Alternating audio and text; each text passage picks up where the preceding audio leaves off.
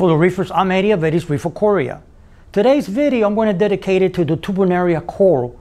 It's an SPS coral. I already went ahead and I glued it to the middle section of the tank. I did some research on it and I'm going to talk about it, the care requirements and so on. And also on this video, when I start the video, I'm first going to talk about the final observation of the dinoflagellates, where it's at. Be honest with you, I'd say it's like 70 or 80% gone. But before we start the video, don't forget to subscribe to my channel, hit the like button, and smash that notification bell. So let's take a deep dive into it and check it out. Hold on. Okay, so as promised, the first thing that I'm going to do is the final update on the dinoflagellates. Okay, what you're looking at now, what I use as a guide is that I check the dinos at the same time during the day, when my light schedule is fully up to par, and I would see how it's progressing. Well, as you notice, if you look at the previous videos, is doing phenomenal. Now what I'm going to do, although it says that you can go up, it might take like 6 to 8 weeks and even longer, depending on your results, how much you want to get rid of the dinos. I decided that I'm going to continue to use the product even further out. As you notice, it has dissipated a lot. I put it daily. When it comes to the light schedule, since I see that the bacteria is overpowering it, I've already raised my lights a little bit. I brought them down to 40%. So I brought them up, now they're at 49%. I decided I'm going to actually keep them there. The temperature, I'm still shooting around 80. I haven't brought it down to 77 or 78. So more or less during the day, I'm keeping it at 80. But other than that, as you see, the Microbacter Clean is doing great. What I'm planning on doing is probably also introducing the Microbacter 7. Now why?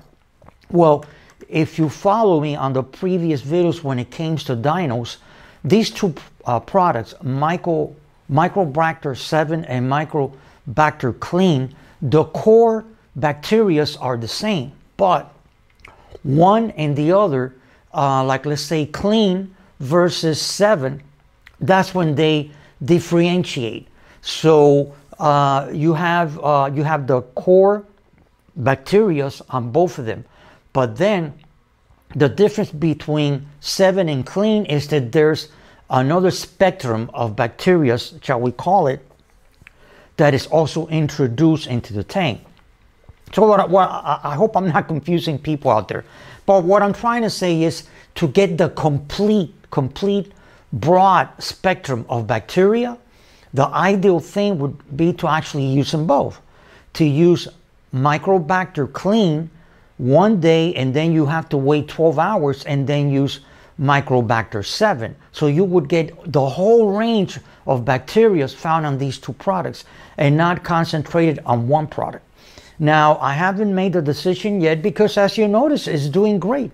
It's actually attacking the issue and everything looks fantastic.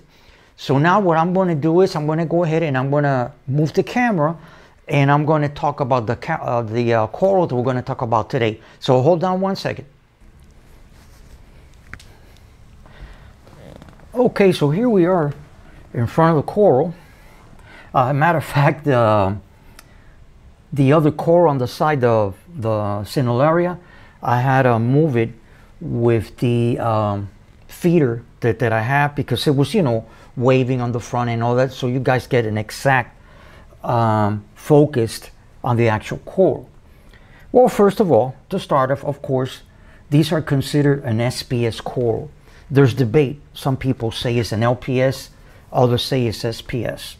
But by the looks of it and the research that I did, is definitely an SPS coral. Now, they are found very widely across the Indo-Pacific Ocean, from the Red Sea to Japan and the Great Barrier Reef, including going towards Tonga. Now, this coral is known by several common names, including include squirrel coral, cup coral, which is the most common name that I'm aware of, that I've been exposed to for years and years, vase coral, pagoda coral, disc coral, and ruffled ridge coral. Now, they are what they call zooxanthellate, and therefore occur only in relative shallow sunlit waters. Now, knowing that, so far what I've thrown out there to all of you guys, then of course now moving it to the reef aquarium hobby, the environment. The placement of these corals, I believe, should be between middle and upper level of your water. This one, as we speak, it's in the middle level of the actual tank. And then the water flow should really be moderate, not low, but actually moderate. Now, why do I say that? Because this, although it's a frag of the actual coral, which it's actually like a cup-shaped coral, but what happens is if you get detritus inside the middle of the coral, it can actually cause like a little spot, and it might cause like some kind of a bacteria, and will probably affect that little area. So that's why you need moderate water flow. Now, when it comes to feeding these corals, really you really don't need to go out of your way to actually feed the type of corals. But if you want to, I would say powdery foods like reefroids would be ideal to feed the actual coral. Now, when it comes to the hardiness of this coral, they are considered a hardy coral which will adapt to different lighting and flow conditions. What I'll be doing with this coral, I've had it already, I'd say about close to a month. What I'll be doing with this coral is like I'm on top of this tank almost every day in front of the tank, and I check it. But what you can do is like every other day, if you see something, just like let's say with a turkey baster, just blow it. If you see a little detritus or something, blow it.